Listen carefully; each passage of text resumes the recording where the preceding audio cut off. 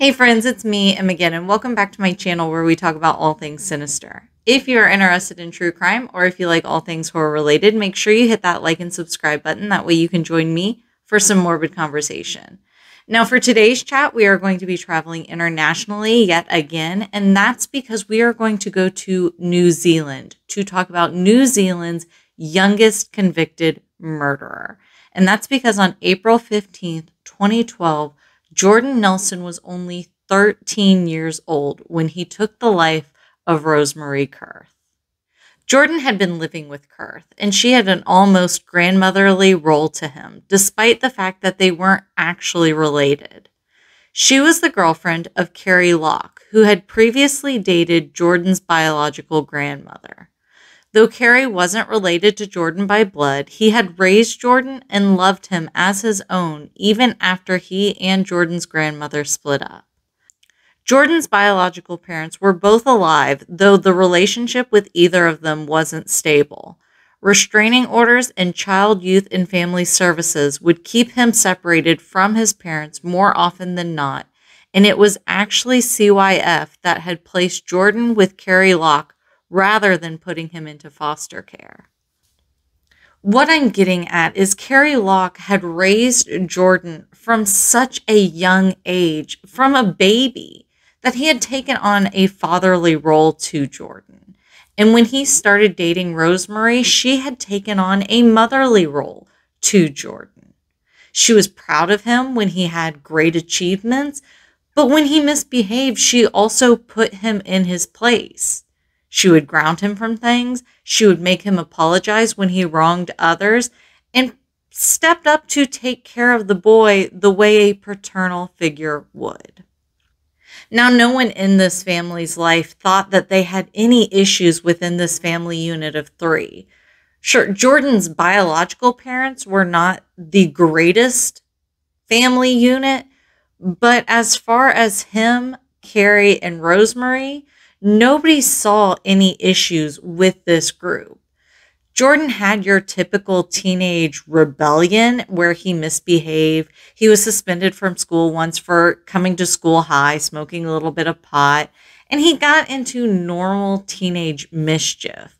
But it didn't seem like there was an overwhelming problem within the home outside of what you would see in a normal teenager's home. It was nothing really all that concerning.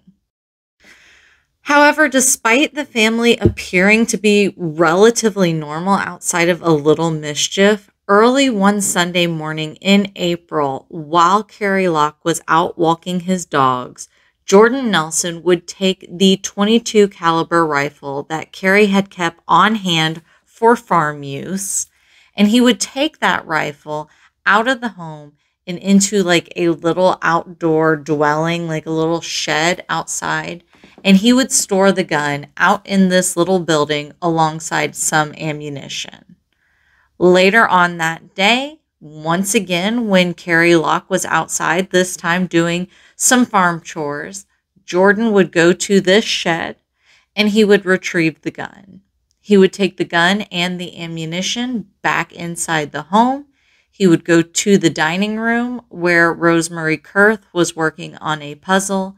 He would point the gun to the back of her head, pull the trigger, and kill her instantly. After putting a bullet in her head, he would drag her body to her bedroom and leave her there on the floor. He would then go to his grandfather's room and ransack the room looking for money. He would take a little bit of money from his grandfather's room, and he would grab Rosemary's car keys as he headed out the door. He would end up getting in Rosemary's car and taking off. Now, Carrie Locke had seen the car leave the home, and he just assumed that it was his girlfriend Rosemary because it was her car. He hadn't heard the gunshot, and he didn't know there was anything wrong. Later on, when he was done with his chores outside, he would go back inside the home and he would actually start to call out for Jordan. And it would be within a few moments that he would make it to the dining room where he would see the bloody mess that Jordan had left behind. He would follow the drag marks from the dining room to Rosemary's bedroom, where he would find his girlfriend lying there on the floor. He would immediately call emergency services, and he knew right away that Jordan was likely responsible. And he told emergency services that exact speculation. Jordan would end up being pulled over in Rosemary's car, and he would be arrested around 3:45 that afternoon. Originally, when Jordan was arrested, he had claimed sort of like having amnesia.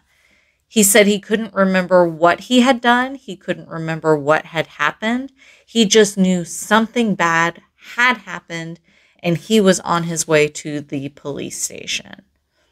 After some time, he would end up dropping the act, and he would admit to what he had done. On November 15th, 2012, Jordan would end up pleading guilty to murder. There are a few reasons that people have interpreted as far as motive, from him not being allowed to go visit his mother, to Rosemary giving him a hard time, to being grounded from TV. He had even told police when they picked him up that she had been pretty shitty to him. Jordan would have his sentencing hearing the following month, and on December 20th, he was sentenced to 18 years, eligible for parole after 6 years. Typically, cases like this one would involve a mandatory life sentence, but seeing as how Jordan had just barely turned 13 when he had committed the crime, the judge thought that a mandatory life sentence was excessive in this case.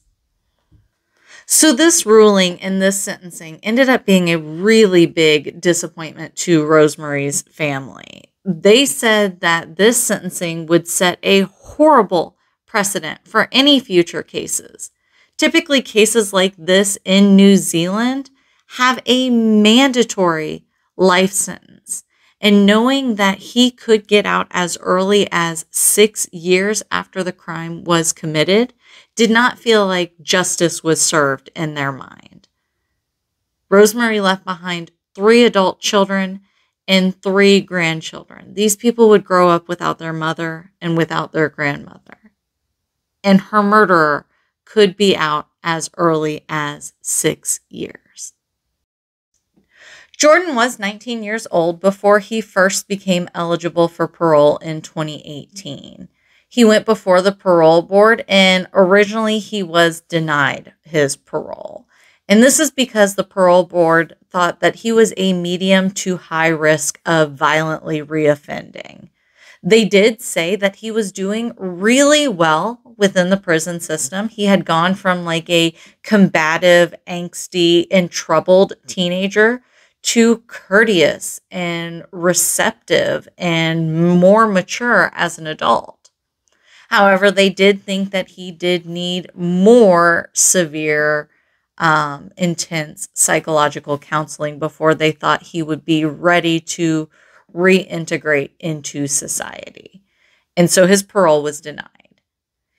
He would go up for parole again in 2020 at 21 years old. And this time they had seen enough progress within Jordan that they agreed that he would be eligible for parole within certain conditions. One of those conditions is that he wear an ankle monitor and be monitored rather than obviously having free reign. And the second condition would be that he would be forbidden from purchasing or owning any firearms or any kind of explosive weaponry. And so with this being said, Jordan did end up being released, and he was released when he was 21 years old in December of 2020, just before Christmas. So while it was a very Merry Christmas for him, I am sure, Rosemary's family were likely very disappointed in the release. He didn't get the minimum time of 6 years, but he only served about 8 years before being back into society. And I'm sure that that felt like too short of a period for them. I'm really curious on what other people think as far as sentencing of child murderers go. I do agree that life in prison for a 13-year-old is probably a little excessive, But is it reasonable that they're eligible for parole after 6 years?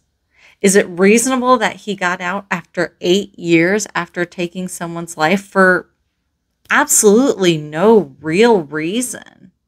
Now, obviously, he met the qualifications with his psychiatrist and with his therapist that he mentally is no longer a threat. It's not like they consider him to be a sociopath or a psychopath, but they didn't think Edmund Kemper was a sociopath or a psychopath either. And they released him after he ended up killing his grandparents after a very young age. And then he grew up and went on to be the co-ed killer, where he killed multiple college-age girls before ending up killing his mother and his mother's friend. So I don't know. I mean, it's such a unique situation. You don't often have children killing people. So how do you handle it when they do? I'd be interested to hear what you have to say. Make sure to put your comments down below. And thank you for joining me for today's chat. If this is the kind of content that you're into, like I say, stay subscribed to the channel. Make sure your post notification bell is turned on, and then that way you'll be notified the next time I sit down here for another morbid chat. And until that next time, my friends, like I always say, take care, stay safe, and I'll talk to you later, all right? Bye.